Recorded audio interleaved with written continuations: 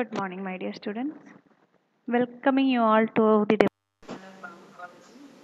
introducing myself to you. I am Dr. Madeeha, SR in the Department of Pharmacology. Today we will be discussing about different routes of administration. Okay, before going into our topic, just let me explain what we usually do with online classes.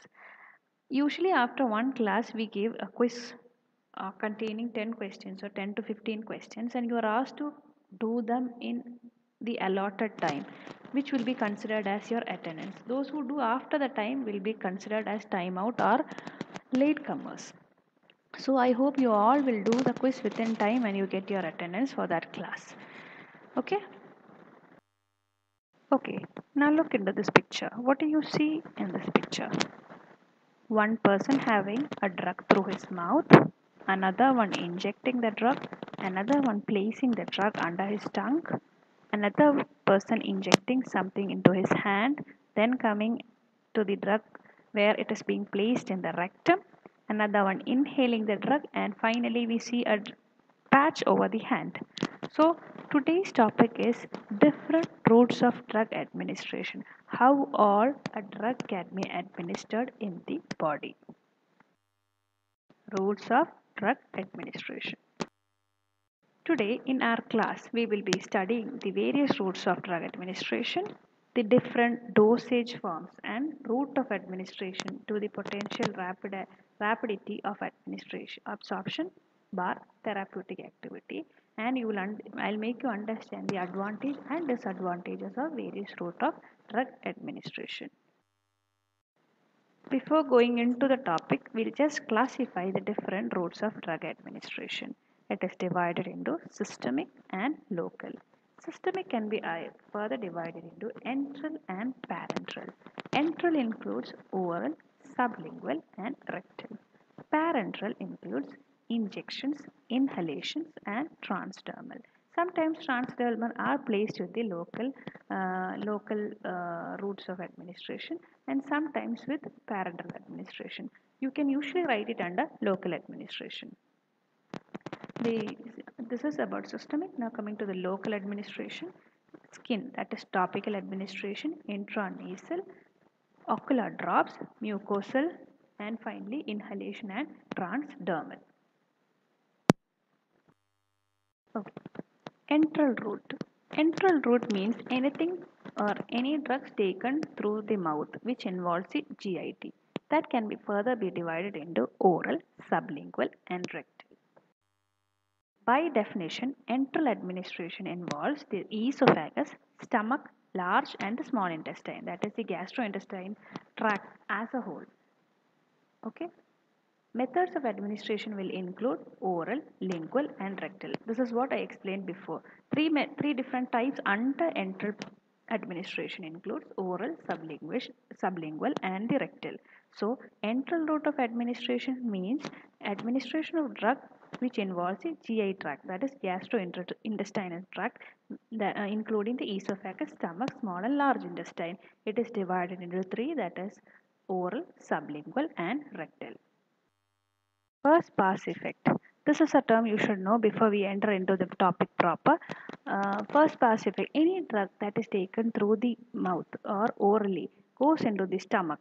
From there, only few of the drug is absorbed by the circulation and enters the liver. There, metabolism of drug takes place, and from that, only little part gets absorbed into the circulation. The part, the metabolism that takes place in the liver is known as first pass effect or first pass metabolism. So any drug that is taken orally undergoes first pass metabolism in the liver, and only some part of the drug will reach finally into the circulation, and the amount of drug that reaches in the circulation is known as bioavailability. So the second term you should understand is bioavailability.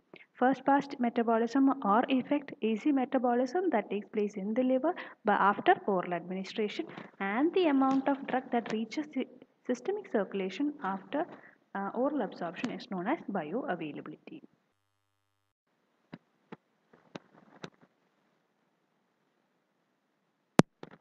Okay, coming to the first oral route of administration. Oral route, by definition, two methods of administration. Either putting the tablet into the mouth or swallowing the tablet through the mouth, which involves the gastrointestinal tract, or the second one includes placing the drug inside the mouth under the tongue. Usually for oral absorption, we usually abbreviate it as PO or otherwise known as per oral. PO is the abbreviation used to indicate oral route of administration of medication. Okay. Now, what are the different forms of oral administration? How all can you have a drug orally? We can have tablets in the form of drugs in the form of tablets. What are the usual tablets we usually take? For fever, we usually take paracetamol. Then we can have capsules. Capsules are, have you seen capsules? Those vitamin tablets in a slimy soft slimy structure. Have you seen that? Okay. Then we can have syrups like cough syrups and also drugs in the form of powder, granules or oils. Powder means those ORS. When we have diarrhea, we usually prescribe ORS, oral rehydration solution, in the form of powder which is being mixed in water and later. Now, oral administration, the advantage. Advantage of oral administration, it is very safe, convenient for the patient to have, economical, it can be self-administered and a painless route of administration. Advantage of oral administration means convenient for the patient to have themselves, painless and economical. Disadvantages: slow absorption, slow action, irritable and unpalatable drugs cannot be taken. Uncooperative and unconscious patients we cannot give to those patients because they won't swallow these drugs.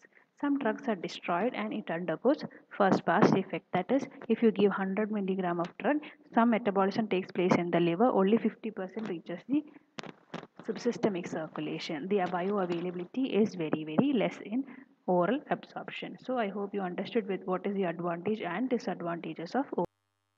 Now coming to the second group of oral absorption, that is sublingual route.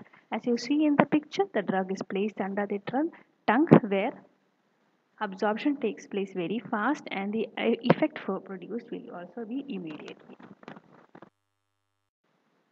Okay, buccal or sublingual route. Here, what we usually or what the patient usually do is place the drug under the tongue, where there is increased vascularity. The drugs gets absorbed very fast through the vascular circulation and reaches the systemic circulation.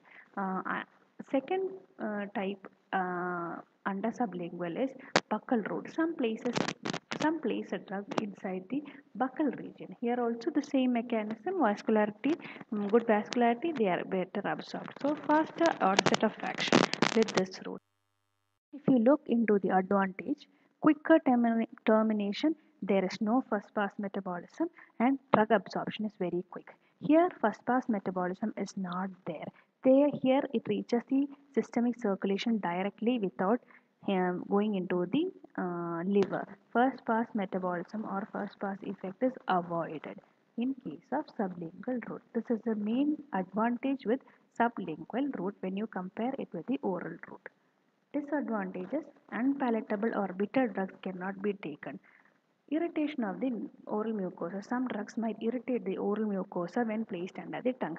Large quantity of drugs cannot be given and only few drugs are absorbed through this route. Only very few drugs you will be knowing which can be placed under the tongue. Can you think of some drugs which are placed under the tongue? Anybody think of any drug like that? The, the classical example for such drug is glyceryl trinitrate, usually given for angina or chest pain. Suppose when a patient has chest pain, we need a faster, immediate action drug. If you give orally, it will take time, it will undergo first pass metabolism. But if you place a drug under sublingual route, the drug gets immediately absorbed and the pain will be relieved. Glyceryl trinitrate is a vasodilator, releasing out the pain in angina pectoris. The third type, that is the rectal route. Have you ever seen kids having rectal administration of paracetamol? Yes, when they have fever, high grade of fever, we usually place a drug in their rectum. Those forms of drugs are called suppositories. Suppositories in the rectum. Here also the rectum is having a large vascularity, so the drug is absorbed very fast and the action is also very fast. Rectal administration, those drugs which are administered rectally are called as suppositories. In this form, the drug is mixed with a waxy substance that dissolves or liquefies after it is inserted into the rectum. Examples for drugs are usually paracetamol, then diazepam and indomethacin. Now, if you ask me, okay, have you ever seen a drug with such so have you ever seen suppositories? If not, please buy one and see. It is usually bullet shaped with a slimy nature so that they can be easily inserted into the rectum. Coming to the advantages, used in children because irritable children won't swallow tablets, won't give time for injection because of the pain they think of. So this is a painless procedure in children. So advantage, it can be used in children, no first pass effect, used in vomiting and unconscious patients, and also higher concentration rapidly achieved, that is action is very fast. Now disadvantage is in some patient it will be inconvenient, absorption is not slow, but in very odd cases the absorption will be very slow. It can cause irritation and inflammation of the rectal mucosa. Now, before going to the next topic, three things you should remember. Two drugs that can be given orally. Just think and say me. Two drugs given orally. Orally എന്ന് പറയുമ്പോഴത്തേക്കും നമ്മൾ വാ വഴി കഴിക്കുന്ന ഏതൊരു ഡ്രഗിനെയും it is known as orally. Two drugs that can be usually given, think in your day-to-day practice. Practice mean day-to-day life. Like if you have fever, what you have orally? Paracetamol. If it goes to upper respiratory tract infection, you will have an antibiotic. So the answer for two drugs given orally is one paracetamol, second one an antibiotic. Now, two drugs that can be given sublingually. I have given the example for sublingual tablet. One drug, that is glyceryl trinitrate. Second drug, you should read the textbook, find out the answer and message me in the comment box. Two drugs that can be given rectally. I told you usually in children, paracetamol is being given. Then diazepam, that is usually given for epilepsy or seizures. Okay, next group, parenteral route of administration. That is in the next group in the which comes under systemic administration. Here, the drug enters into the systemic circulation or into the blood vessels directly. There are many types. Usually, parenteral route of administration are through injections. Now, if you ask by definition what is parenteral route of administration, any administration of drug into the body other than the oral route without involvement of GIT. Told you by definition parenteral route means route of administration other than enteral are called parenteral route. Here the drugs are administered intravenously where they directly reach the systemic circulation by depositing the drug into the circulation. It is divided into intravenous routes, intramuscular routes, subcutaneous, intraarterial, intraarticular, intrathecal, and intradermal. Four important routes you should remember is intravenous, intramuscular, subcutaneous, and intradermal routes. Now coming to injections or parenteral. Okay, parenteral drug administration. The most common form of parenteral drug administration in our clinics or in our hospital is nothing but intravenous route of administration, where the drug is directly deposited inside the venous system. Now, other routes include, as I mentioned earlier, intramuscular, subcutaneous, intradermal, and finally epidural. Epidural is nothing but through where anesthetic drugs are usually given. Now, you have a task for today, that is apart from these four, intramuscular, intravenous, subcutaneous and intradermal, I mentioned few others in the classification. Intraarterial, intraarticular. Okay, find out examples for all these and please message me in the comment box. I need your response so that I know you are reading out something and finding out. Okay, then usually we know we give IV fluids for these patients. They are nothing but large volume parenterals. They also come under parenteral route of administration, but large volume small volume parenterals are nothing but our injection forms, that is antibiotic injections or any antacid injections which are given in small forms. Okay.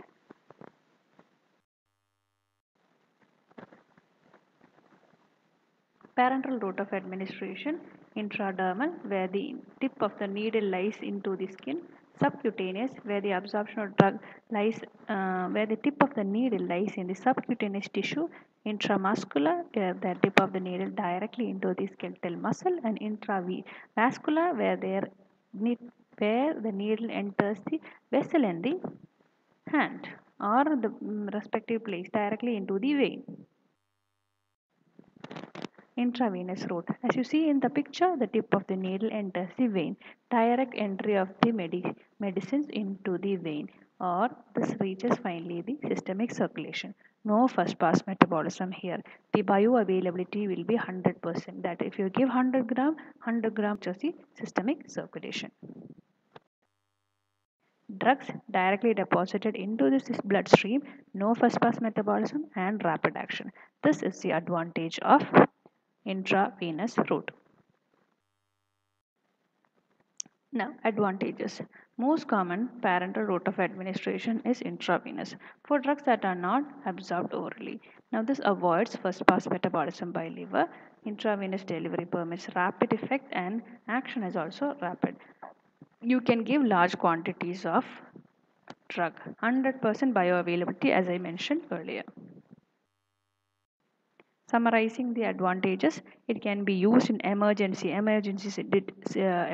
situations, and also it can be used in uncooperative and unconscious patients. Apart from the no first pass metabolism and rapid action, these are the other advantages of intravenous administration. Now, the disadvantage. What do you think the disadvantage will be? Any guess? That is, if a wrong medicine is being injected, we cannot withdraw back the drug. This will lead to either poisoning or toxicity. So, the first line, unlike drugs in the GI tract, those drugs that are injected cannot be recalled by strategies such as MSS or by binding to activated charcoal because they are enter the systemic circulation directly. Then, IV injections may also induce hemolysis or can cause adverse reactions by too rapid delivery of high concentration. Sudden inflow of drugs can cause some allergic reactions, and thrombophlebitis of vein and necrosis of the adjoining tissue can occur with extravasation of drugs. Summarizing the other disadvantages, preparation has to be sterile. Everything should be clean before we give an IV solution. It is a bit costlier when compared to the oral administration. Invasive, it pierces your hand and cannot be self-administered. A person cannot himself have an IV injection. So the advantage and the disadvantage. I hope you are clear with what is the advantage of IV and disadvantage of IV. Advantage, you should remember, direct injection into the systemic circulation, no first pass metabolism or effect, 100% bioavailability and rapid onset of action. Advantage, it is nothing but once the wrong drug is injected, we cannot withdraw the drug. They get into the systemic circulation. Then preparation should be sterilized, costly and invasive, and also one cannot self-administer. The second one, intramuscular. As we all know, when we get fever, we get a paracetamol injection in the buttocks. That is nothing but intramuscular injection. Here, the needle is directly placed perpendicular to the muscle. Coming to the advantage and disadvantage. Advantage, more reliable, highly vascular, so increase in absorption and no first pass metabolism. Irritants and depot preparation, suspensions, alkaloids, all can be injected in such manners. Now, irritant solutions can also be injected. Now, disadvantage includes injection can be painful, nerve can nerve can be liable to injury or irritation, and local infection of surrounding area with necrosis. Now, these are the various sites for intramuscular injections. As we all know, usual site is the third picture, that is the hip. Then we give TT injections in the arm, that is the second picture. Okay, other sites include thighs and buttocks. Okay, usual is in the buttocks region, not the hip. Okay, what I told first was wrong. Usually it is the buttocks that is usually being given. We prescribe for intramuscular injection. Then comes the arm, thigh, and hip. Third one, subcutaneous injection, where the needle is angled to 45 degrees. The needle enters the subcutaneous tissue, which is just below the skin. administers medication below the skin into the subcutaneous fat. It is just outside. Usual sites include outside the upper arm, top of the thigh, lower portion of each side of the abdomen, and not into grossly adipose tissues. Now, often has some has a longer duration of action and onset of action compared with IM or IV injection. When you compare with intramuscular and intravenous, the action takes a bit longer time when compared to IM or IV injections. The classical example for such subcutaneous injection is nothing but insulins. Have you ever seen your grandparents or parents having insulins by injecting a small pen-like needle into the thigh? It is nothing but that tip of the needle just enters the subcutaneous tissue. If you give a keen look at the needle, it is very very small, and the needle is just made in such a way that it just enters the subcutaneous tissue, so that the drug are deposited in the subcutaneous tissue. So the classical example for subcutaneous tissue is nothing but insulin. Now, advantage. Unlike the IV, here self-administration is possible. Deeper penetration is not required. While in IM injections, you require deep administration. Disadvantage is that is irritant drugs cannot be injected. Only a smaller volume can be injected and cannot be given in patients with shock. Such three conditions it should be avoided. Other special forms of subcutaneous injection. See, subcutaneous means placing the drug in the subcutaneous tissue. It can be done either through injections or by placing it in the form of pellets. So, special forms that come under subcutaneous includes first one dermojet.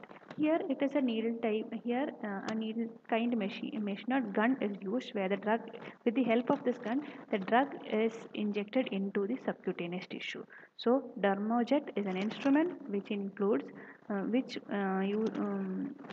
dermojet is an instrument which injects the drug into the subcutaneous tissue. In this method, the needle is not used. A high jet velocity of the drug is projected from a microfine orifice using a gun-like implement.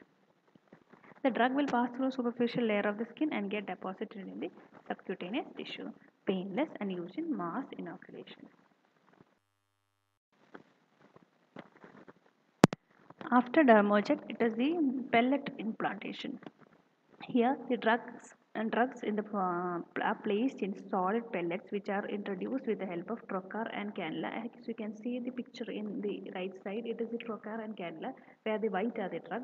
They are placed under the subcutaneous tissue. Here, and there is sustained release of drug from the subcutaneous tissue. It is usually used for hormone tablets like testosterone and doca. So once you introduce this drug into the subcutaneous tissue, the drugs will be released every day in certain amount, and it can be used for at least 1 weeks. This is a picture how to show how a pellet is being implanted into the subcutaneous tissue. Drugs are solid pellet are implanted under the tissue, under the skin, to provide uniform systemic effect. A classical example, as I told you, testosterone. Now, elastic or non-biodegradable and biodegradable implants. While in the pellets, you should remove the pellets after the time. That is, after if it is for 1 month, you should remove the pellet. But in elastic implants, biodegradable, no need to remove. But non-biodegradable, you should remove the pellets or tubes which are placed under the subcutaneous tissue. So here crystalline drugs are packed in tubes or capsules made of suitable materials and implanted under the skin. Slow and uniform release of the drug takes place, similarly like the pellets, for weeks or months for providing a constant blood level. This is also usually for hormone and contraceptives. See, these are the tubes, pellet-like tubes. Okay, both pellets and tubes are the same, but still three different terms are being used. Coming to intradermal injection, just below the skin, above the subcutaneous tissue. Drugs are injected into the skin, raising a bleb. If you inject intradermally, you will have a bleb on the skin. Here, the angle will be just 15 degrees with the skin. Example for intradermal injection includes BCG and skin sensitizing test. Now, intradermal injections, only a small amount are injected into the layers of skin, often used for testing allergic reactions and antibody formations. Usual site anterior forearm, and angle of insertion is 15 degrees with the skin. Okay, this picture summarizes the parenteral administration of drug. four different types: intramuscular, intravenous, subcutaneous, and intradermal. Now, usually intramuscular injection, as I told you, it should be perpendicular to the surface. Here in this picture, it is a bit slanting. Now, intramuscular injection, perpendicular injection, where it pierces or penetrates into deeper tissue, that is our muscle. Intravenous, slanting to the skin surface, it enters the needle tip enters the vein present in the skin. Then comes the subcutaneous, which enters the subcutaneous tissue, and finally our intradermal, where after an injection there is a blood formation in the skin just below the skin at an angle of 15 degrees. I hope you got with the class for today. This is the first part of this is the first part of routes of a drug administration. The next day I will be uploading the next second part. Today you should read the corresponding topic what I taught from your textbook. Understand it deeper. Then understand if you have any doubt in whatever I taught you, you can be free to ask us. We are here to help you in all the ways. If there is any mistake I have made, you are ready, you are free to correct it out also. So after hearing this presentation, please go read your textbook. I hope you follow Tribadi. Most of you will be following Tara. We prefer you people read Tribadi. Okay, thank you all for your attention. I hope this class was useful for you. Something you got into your mind. If you go read your textbook, correlate with what I've taught you, it will make you helpful. Please go read. Your task for today is different types of administration, whether oral or parenteral. Go find more examples of drugs which are given orally, parenterally which includes intravenous, intramuscular, subcutaneous, and intradermal. Then examples for drugs which are given orally, sublingually, rectally, etc. Okay. Thank you. Thank you once again.